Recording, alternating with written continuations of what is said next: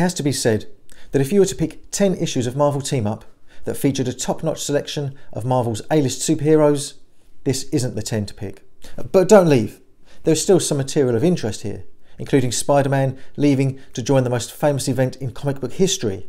Ah, now you're interested.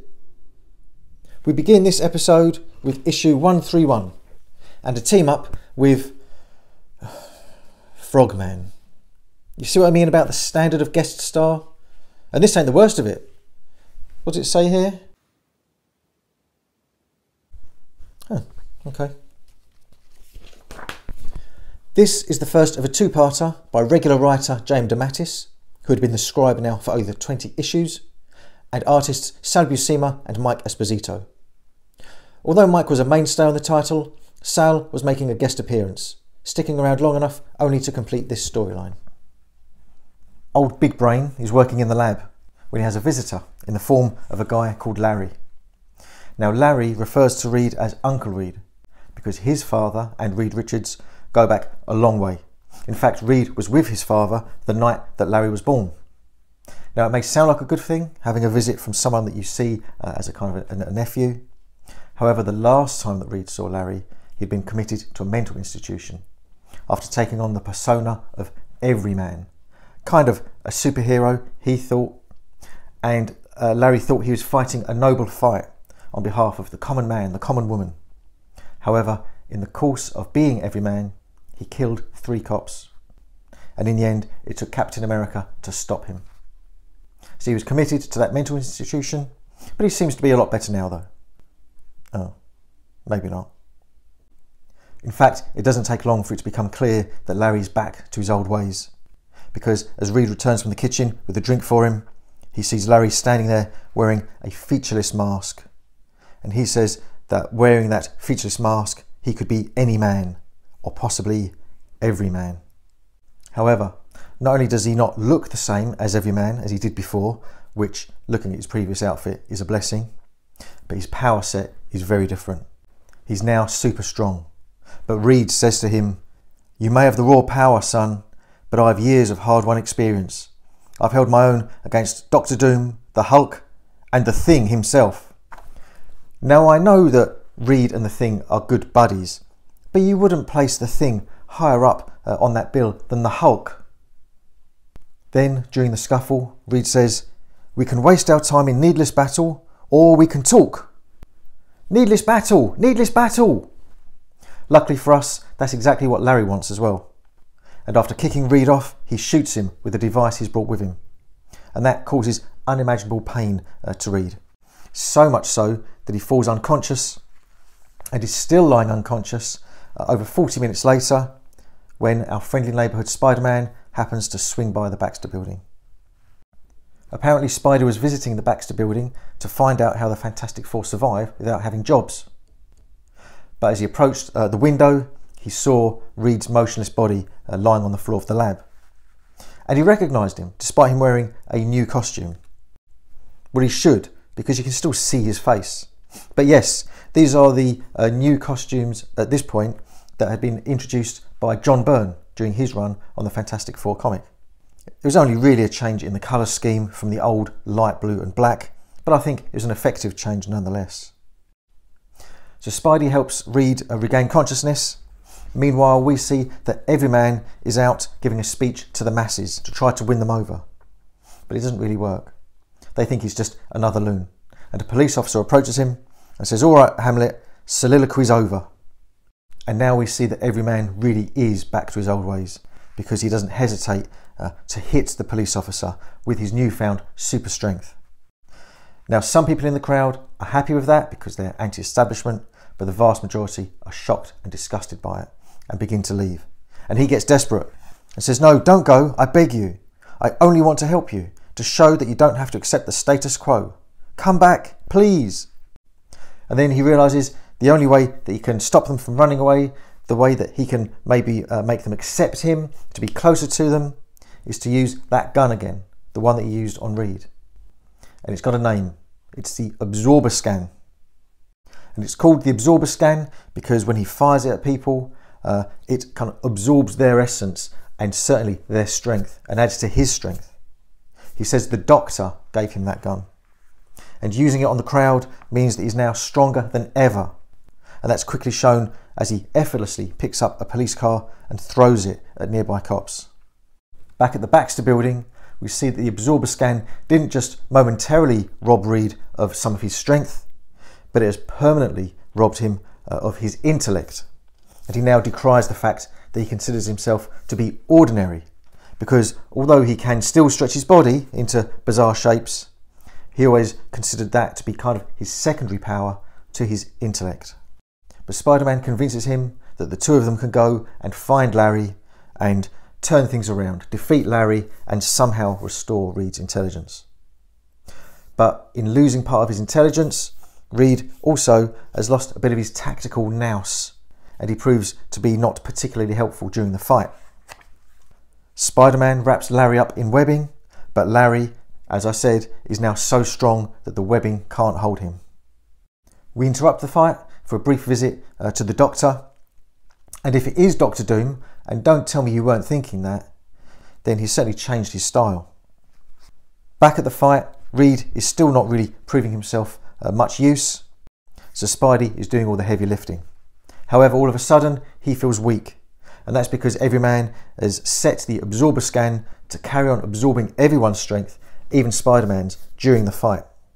And there's a classic Sal Buscema illustration here, because he always has loved showing people after they get punched upside down, basically, face first, towards us, the viewer. And it seems that Everyman has won, because as he says, he showed them all that the common man cannot be stopped. But Reed knows differently. He says, "You fool, you've showed them nothing."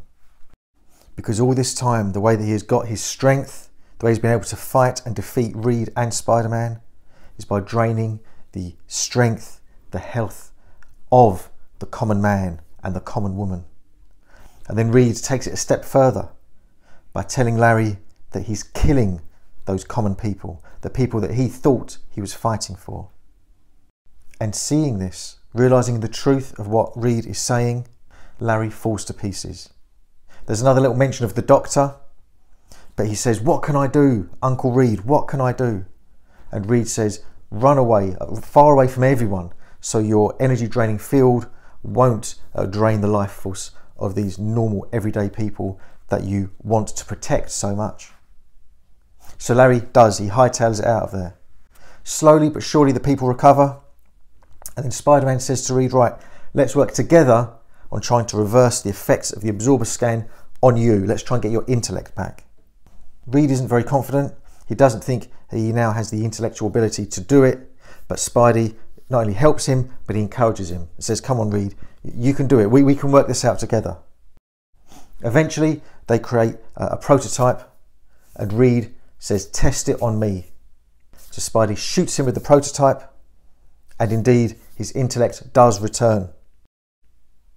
But this isn't over yet, because as Reed says, someone out there has been playing dangerous games with poor Larry's life and mine, and I'm not going to rest until I've found that someone.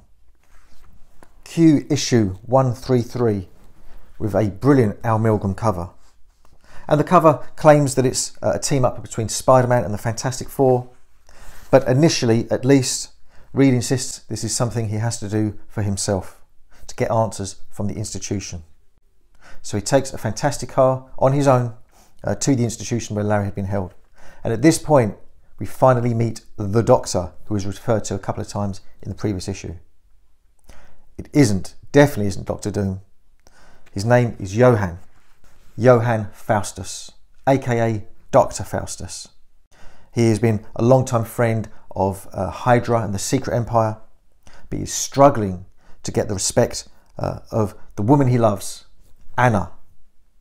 And we see him say here, "Please do not mock me, Anna. You know that what I do for you."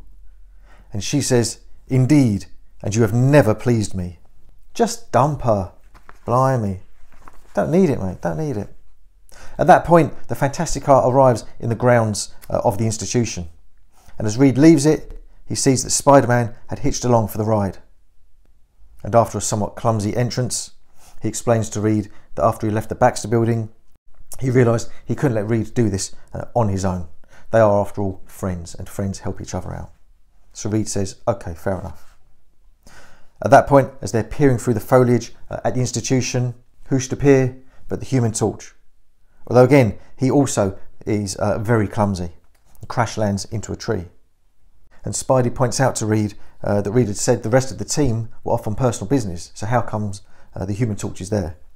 And Reed says yes they were, but look, we'll deal with that later. For now, let's help him out because he's clearly in a bad way.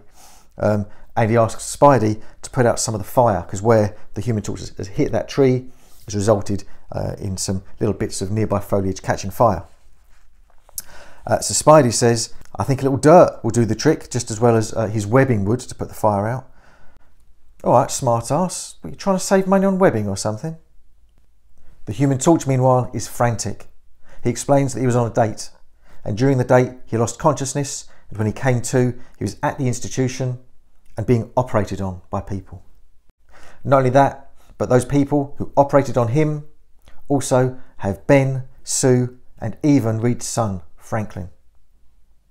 Needless to say, this spurs Reed on more than ever to get into the institution, and he crashes through the front door with a rather groggy Human Torch being carried along by Spider-Man. The first member of the team they find in the building is the Thing, hung up by his ankles in chains. Spidey quickly frees him by breaking these chains, but Ben is just as groggy as the Human Torch is, and he soon falls over with a clunk. Clunk? That's an odd choice of sound effect. Anyway, this is placing more and more pressure on Reed to find Sue and his son. And this is also all being watched on closed-circuit TV by Dr. Faustus and Anna. Dr. Faustus is loving it. He's saying, brilliant, things are going perfectly. At this rate, the Secret Empire will be happy to take me back into their ranks. Anna isn't quite so convinced. She says, you are so clever, Johann. You are always so very, very clever. But how many times have I told you, cleverness is not enough? Think back, idiot. Oh, she's such a bitch. The thing she wants him to think back about is his childhood in Vienna when the Nazis invaded, and his father was very clever, but his father died during the invasion. His mother was also very clever, but she ended up dying as she slaved away to support him, Johann, with his lofty, dreamy ambitions. Spidey and the Fantastic Three, meanwhile, are searching for Sue. And whilst they're doing that, Reed has a splitting headache, briefly, and it's one he's already had earlier on during this visit. Then Spidey leaps up and sticks with his back to the ceiling, saying that his spider sense is picking up the fact that there's something behind that door that is very interesting. So the Thing goes up with a few bashes, breaks down the door, and beyond it, it's Susan Storm, the Invisible Girl. Because although John Byrne has changed the Fantastic Four's outfits, he hasn't yet upgraded the Invisible Girl to the Invisible Woman, which he would shortly after this. She seems to be suffering something of a mental breakdown. In fact, the whole team seem to be crushed. And at that point, who enters the scene but none other than Dr. Doom. And he's got Franklin Richards with him as well. And again, this pushes Reed even closer to the edge as he shouts, "Doom, you maggot! Get your stinking hands away from my son!" He reaches up towards him. Again, he's feeling that pain in his head, but he also hits an invisible force field that stuns him and sends him limp to the floor. Limp but conscious.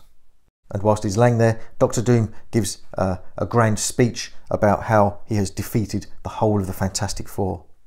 And he unmasks himself, and we see underneath the mask, it's Reed. And now with a flick of the switch, lights, sounds, sensations pound all of the heroes. The Invisible Girl tries to protect Reed with one of her invisible force fields, but that is quickly shattered. And then, as quickly as this psychological, sensorial bombardment began, it ends. And as it ends, one by one, Ben, the Human Torch, the Invisible Girl collapse, dead. But Reed's torment isn't over yet, because now a furious Franklin approaches him and tells him that it's his fault that those friends of theirs, members of their family, Franklin's mother, have died. And Spider-Man agrees, saying that Reed has failed miserably. Then Franklin whips out a gun that he had tucked in his belt. I'm serious. Whips out a gun that he had tucked in his belt, aims it at Reed and pulls the trigger. And Reed falls down dead. At that point, Dr. Faustus appears, triumphant, and things now begin to make sense. Because they weren't the other members of the Fantastic Four, they were androids, as was the little android that was playing the role of Franklin Richards. Spider-Man, he wasn't an android, but he also wasn't Spider-Man. He's an imposter wearing Spider-Man's outfit and also has suckers on his fingers and on his back. And that's what helped him stick to the walls and stick to the ceiling that time. Not only that, but maybe the oddest aspect of all of this is that Reed isn't dead, because he wasn't shot with a bullet. Dr. Faustus says the results could not have been better with real bullets in the gun. After all of the mental and emotional turmoil and anguish that the doctor had put Reed through, including those severe headaches, Reed's brain just couldn't cope with it anymore. It wanted death, it accepted death, and it is switched off. And he's now left in a vegetative state. Anna then appears. And I love the way that Dr. Faustus is holding Reed's neck here, by the way. And Anna says, "You arrogant fool, you have proved nothing. You have failed me again." Dump her! Anyway, she's right. He has failed. Because Reed wasn't dead. He wasn't in a vegetative state. He was playing possum, as all the best superheroes enjoy doing. He says that the brainwave scrambler, that's the device that was causing those headaches, did confuse him. And in his confused state, he wasn't paying close enough attention to clues that he would otherwise have noticed. And then there's a little box here that says, "A no prize to the first reader who can compile a complete list of our sneaky clues." Okay, let's have a go. There's Spidey's clumsiness when he first arrived in the institution. The Human Torch, although he was flamed on when we first saw him, that was it. We never saw him fly or flame on again after that point. And you remember Spidey when he was trying to save money on webs? Well, clearly he wasn't when he used the dirt to put out the fire. That was another clue. And then look at these strange webs that he was firing from his wrists as he was swinging from the tree to the institution. There was the thing going clunk when he fell over, because he's an android, so he's made of metal rather than rock. And then, sticking with the thing, there's the fact it took him 3 hits to break down a door that was just made of wood and steel. Beyond that door was the invisible girl. Well, she did turn invisible, but when she turned invisible, there was a strange kind of humming sound effect. And let's not forget that in order to find her, Spider-Man claimed his spider sense was telling him there was something behind the door. Well, for a start, the spider sense only warns him of danger. Secondly, he said his spider sense was activated, but we certainly can't see the familiar radiant shapes coming from his head. And then, of course, there's that odd sound effect, the shoop as he hit the ceiling. Sue Storm's invisible shield towards the end, again, it hummed when it was created, and then it shattered. Her shields don't shatter. If anything, they flicker and vanish, but they don't shatter. And it was thanks to that Susan Storm android that Reed finally realised what was going on. Because, as he says, no matter how disoriented and pained he was, there is nothing in creation that would have convinced him that that android was his wife. And with that, we get another upside-down Sal Buscema punch from Reed. Dr. Faustus has failed. Of course, it doesn't take long for Anna to appear and say, "From this day forth, I curse you, I deny you, I abandon you." She dumps him. He should have got in first. Actually, there is one more little twist to this tale, because Reed looks in the direction that Johan is looking and he sees no one. Anna isn't there, and she was never there, because she is just a figment of Johann's imagination, and she is the imagined embodiment of his mother. And just to prove this, Reed finds a little locket in Johann's hand, and in it there's an inscription that says, "To my beloved son, Johann, from your mother, Anna." And that wraps up what was a really enjoyable little tale. Was it a team-up? No, not really. It was a Mr. Fantastic solo story with a cameo from the real Spider-Man at the very beginning. But nonetheless, it was an enjoyable tale. Next up, in issue 134, we have, Jack of Hearts. At least it is a step up from Frogman, and this actually led into the Jack of Hearts limited series. God knows how they wangled that one. J.M. DeMatteis isn't even involved in this one. Instead, it's Bill Mantlo writing and Ron Frenz holding the pencil. That same creative team stay on for the next issue, which features, now we're talking, Kitty Pryde. Despite Kitty's popularity from her very first appearance, she had something of an identity crisis, cycling through a number of aliases and costumes until settling on Shadowcat and her blue costume in the mid-80s.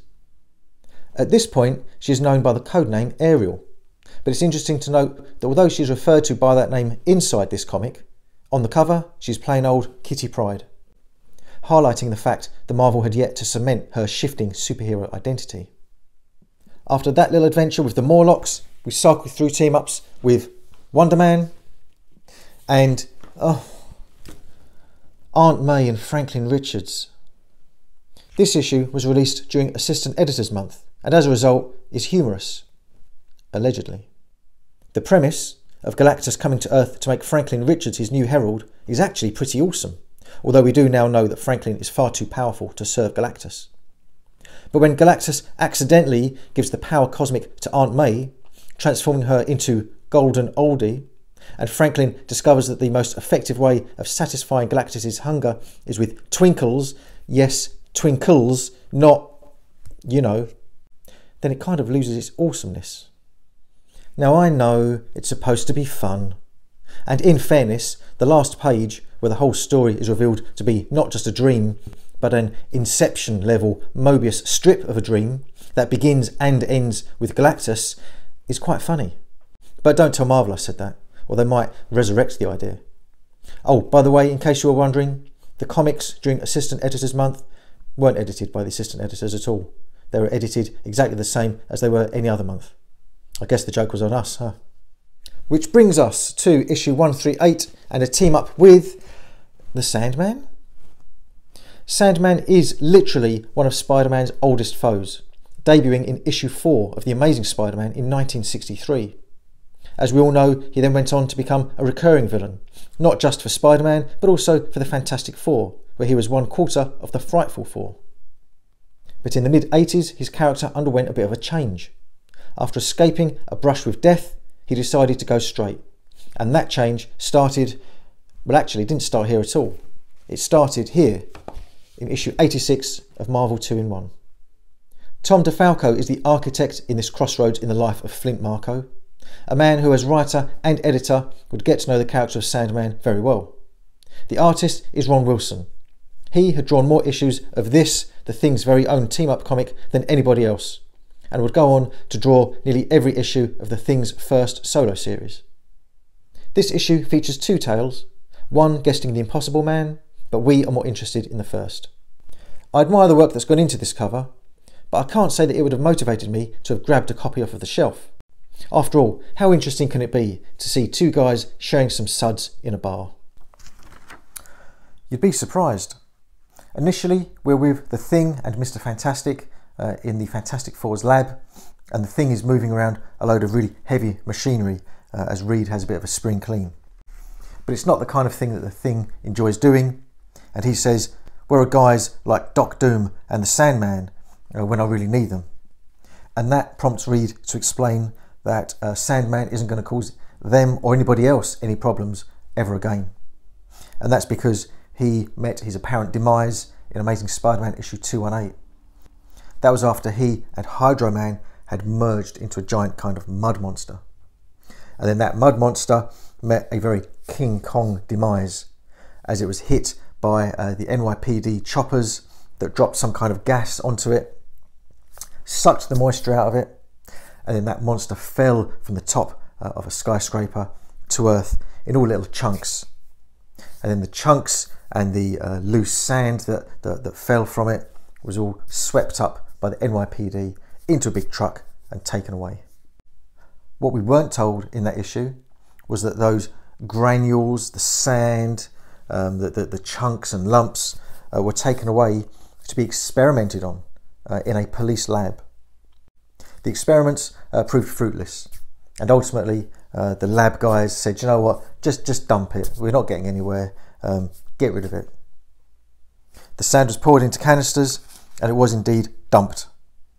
However, thanks to the last dose of radiation that they were hit with in that police lab, Hydro Man and Sandman are finally able to emerge from the canister, are able to split and return to their former states. Hydro Man doesn't hang around, he leaves. He wasn't happy being merged into that monster and he can't wait to get away from Sandman. Sandman also didn't enjoy the experience, but it has left him a bit more kind of unnerved and unsure of himself. So after walking the streets and doing some heavy thinking, after stealing a disguise from a charity clothing bank, and after then mugging some guy for $10, Sandman stops off at a pub just to have a quiet drink. The bartender, however, recognises him and calls the Fantastic Four. It's the Thing that picks up, and hearing that someone that he knows is dead, he believes is dead, is in a bar, he picks up on the word bar and says, "I'll be right there," and makes his excuses to read and leaves. Naturally, the Thing is shocked to discover that it is Sandman, and he expects a fight. But Sandman isn't expecting a fight, and he won't put up a fight. He'll go quietly. But he says, for old time's sake, why don't you join me for a quick beer before we go? The Thing thinks that Sandman is usually so arrogant and self-assured, and he's never seen him down like this. So he says to him, "You used to be such a tough guy. What's happened to you?" And what we get then is the Sandman explaining his origin story, basically. From growing up in a rough neighbourhood, to his father leaving him and his mother, to the fact that the only things he could ever do involved his physical strength, and that included playing American football. But even then, he was kicked off the team because he once took a bribe to throw a match. And during this story, the Thing is thinking, I never knew how much we two had in common, because the Thing also grew up in a rough neighbourhood, and football provided him with a ticket out of that neighbourhood as well. Sandman then goes on to talk about how he earned money from petty crime, how his girlfriend ended up cheating on him with another member of his gang, and how ultimately he found himself in prison. Then came the day that he escaped from prison, and in escaping he hid out on a beach that had been fenced off from the public. He didn't know why at the time, but it turned out there was a military testing site, and whilst he was there, the military did set off an experimental nuclear explosion. And after experiencing what felt like an eternity of burning pain, he recovered to discover that the molecules of his body had merged with the radioactive molecules of sand on that beach. And from that day on, he was the Sandman. He says that he was a freak, a monster, and he had a hard time accepting that fact. Again, something that the Thing relates to. So the Thing says to him, "So where do you go from here?" And the Sandman says, "To jail, I guess." But the Thing has other ideas. He's leaving. But he's leaving the Sandman in the bar. And not only that, but he's going to give him some money to buy a few more drinks on him. And the Sandman doesn't understand what's going on. But the Thing says, "Look, you've had some bad breaks in life. According to authorities, you're dead.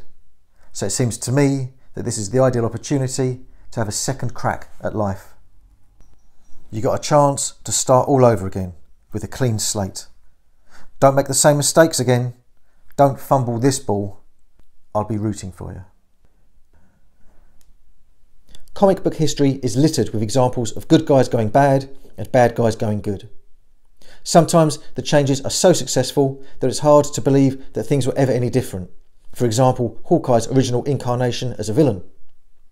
Most of the time, however, the change is temporary, and that would be no different in this case.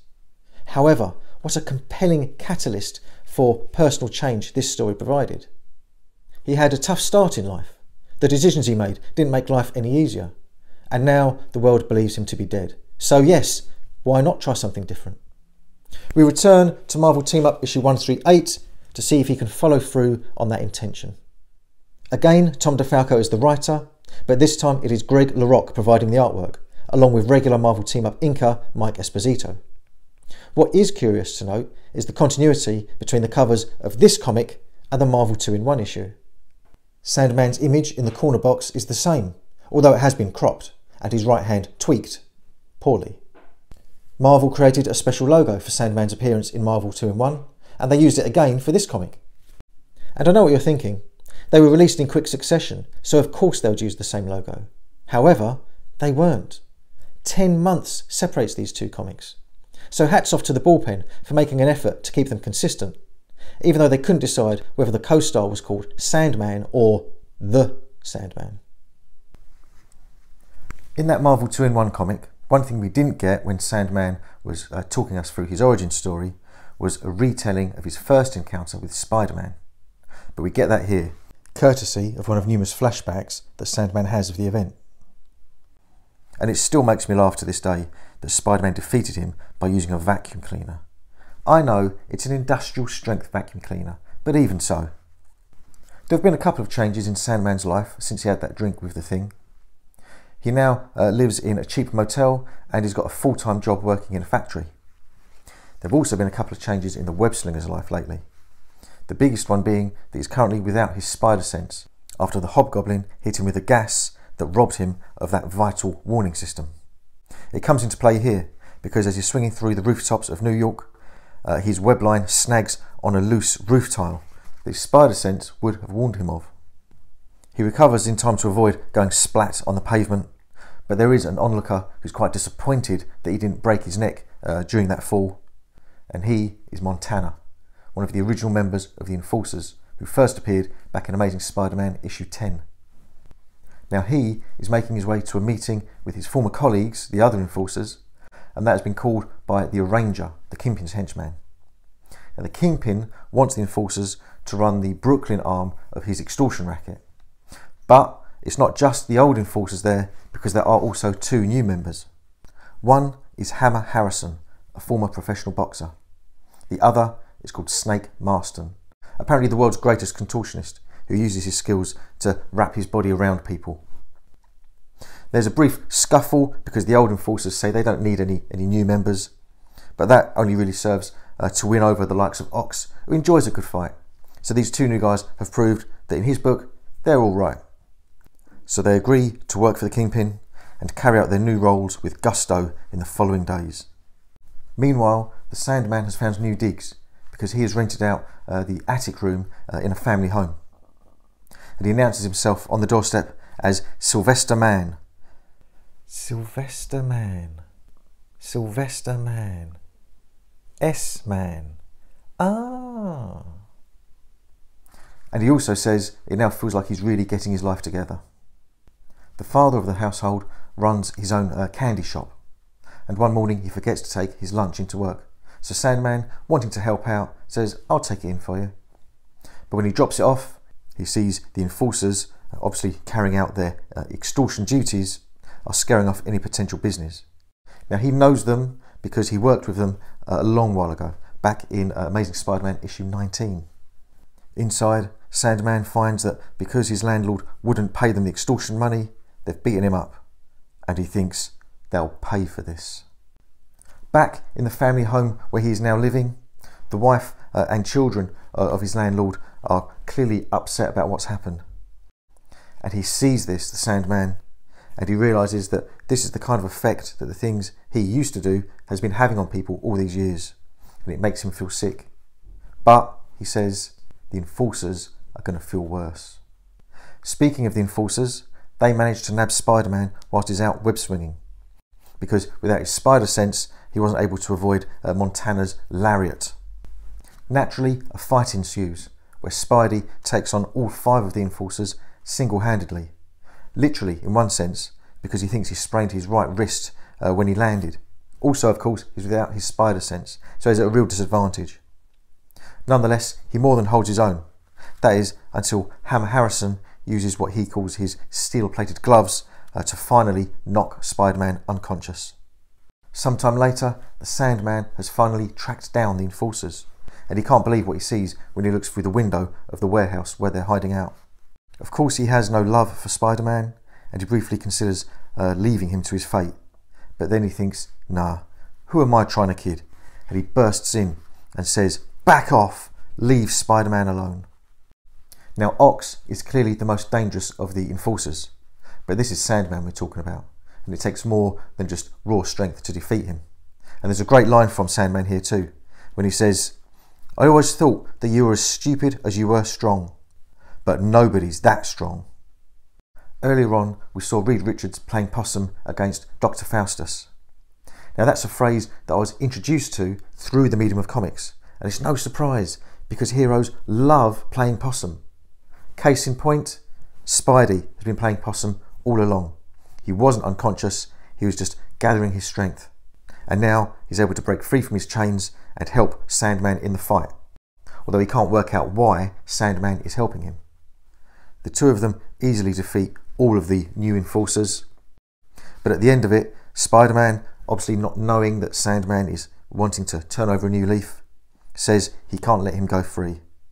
And Sandman says, "Look, surely we can come to some kind of an understanding." He explains that he isn't a criminal anymore, that he's trying to go straight, and he just asks Spider-Man to give him a chance to prove himself. But Spider-Man, in a move that seems a bit douchebaggy, says no, and that's mainly because of his overwhelming sense of responsibility, and he's afraid that if he does let Sandman go, and Sandman is lying, that someone will be hurt. At this point, the Arranger decides to try to take out Spider-Man, bizarrely with a hand grenade that he had in his suit pocket. He throws this at Spider-Man, but Sandman sees this, changes into sand, and smothers the grenade, taking the full force of the explosion. So he saved Spider-Man's life, and Spidey isn't even sure if Sandman survived that explosion, because he's now in grains of sand that are spread far and wide.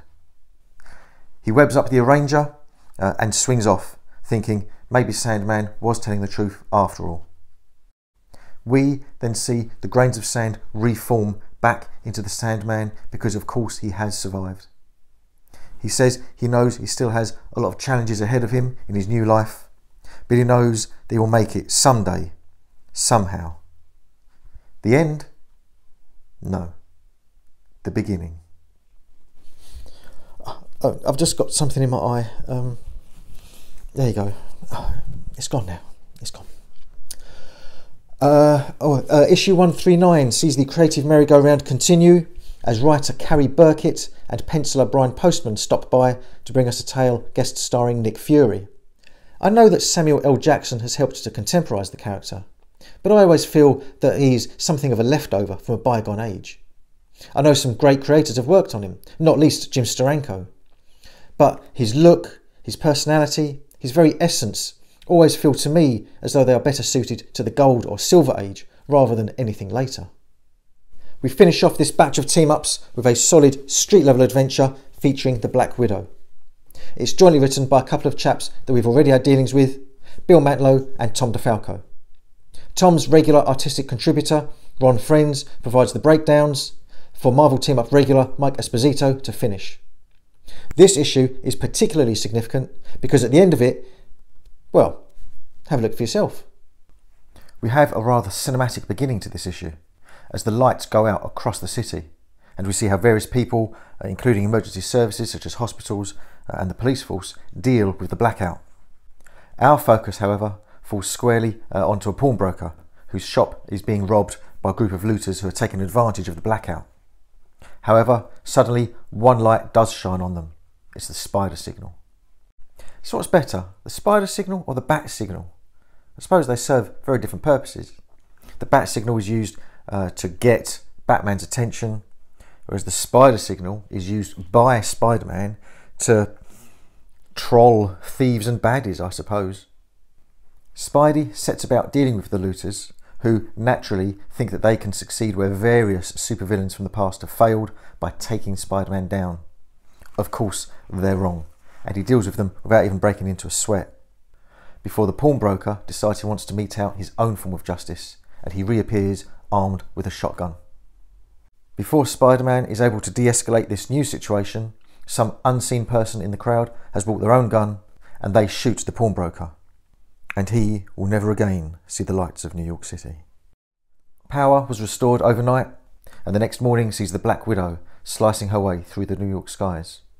She is on her way to give her friend Matt Murdock some much needed moral support, as he, along with other lawyers, struggles to cope with the overflow of cases that came from that power cut the previous night at Manhattan Criminal Court. Also there at the courthouse is Daily Bugle reporter Ben Urich and his colleague, photographer Peter Parker. Ben tells Peter that one of the people that Matt is defending is a young kid who is accused of murdering the pawnbroker from the previous night. Now this is something of a shock for Peter, because as he says, if he was unable to pick out any one person in the crowd as the actual killer, how did the police, who didn't respond till moments later? The defendant, Juan Santiago, thinks he has the answer. He recently left a gang, and nobody leaves that gang without repercussions. So he claims that they have set him up. They claimed to have witnessed him shooting the pawnbroker. Listening to Juan's steady heartbeat as he protests his innocence, Matt knows that he's telling the truth. But he's so busy dealing with all these cases that he can't change into his alter ego of Daredevil to find evidence. So instead, the Black Widow says she will do it for him. Not only that, but Peter Parker, knowing that there is a miscarriage of justice looming, decides that he also will go and look for evidence. It doesn't take long for our two heroes' paths to cross, and they decide to work together. Luckily, Spider-Man has already found out the location of the gang's hideout, and when the two of them enter, they don't just find the gang, but also some pretty incriminating evidence. Firstly, the gang are all sitting around watching TVs that they say they took from the pawnbroker's shop. Then, when Spider-Man and the Black Widow enter the room, one of them says to one of his gang members, "Hey man, you got the piece that did the job the other night. Use it on Spider-Man." So it sounds clear that these are the people they're looking for, and that gun is a vital piece of evidence. But the guy with the gun isn't hanging around, and as Spider-Man races off after him, the Black Widow deals with the other gang members. The guy that Spidey is chasing quickly hijacks a car, taking as hostage a member of the petrified owner's family. The ensuing chase doesn't last long, as the gang member, distracted by the spider signal, veers off of the road, off of a bridge, and into the river. Spidey is quickly in the water to save both hostage and hostage taker, before diving back into the water to find the gun. As the Black Widow informs an attending police officer, that gun will provide vital evidence to clear Juan Santiago. But this comic isn't over yet, because then we are told that the next day Peter returns to Central Park again to have an intimate conversation with his friend Harry Osborn. Now this is a reference to events that happen in issue 251 of The Amazing Spider-Man that came out the same month as this comic. It also shows from a slightly different point of view other events that happen in that comic. For example, Peter is hit by a massive warning via his spider sense. The spider sense, remember, that has actually been nullified by the Hobgoblin's gas. He runs to find the source of this incredible danger, which is coming itself from within Central Park. And changing into Spider-Man, he discovers the Beyonder's construct. Because this is the lead up to Spider-Man going off to join the Secret Wars. He's drawn towards it, he enters it, and vanishes. That's it. That's Spider-Man going off to fight in the Secret Wars. This is, to a degree, comic book history in the making. And of course his life genuinely won't be the same afterwards. We still have one more page of this issue to go. although we won't see Spider-Man again, not until the following month's issue, we check in back at Manhattan Criminal Court, where as quickly as Juan is informed that the police now have the pawnbroker's real killer, Ben Urich bursts through the door to inform them that someone at the police forensics lab has looked at the gun and they have confirmed that it is not the gun that killed the pawnbroker. So Juan is now back in the frame for his murder. Don't ever tell me that street level stories in comic books are boring, because this is a really good issue. Was the Black Widow's presence necessary? No, not at all. I think they could have just had a team up between Spider-Man and Matt Murdock, attorney at law. What a remarkable way to finish a pretty unremarkable 10 issues. With the Secret Wars stuff, I mean. The following 10 issues would feature more high-profile guest stars and would begin with Spidey's return from Battleworld, complete with a cool new look.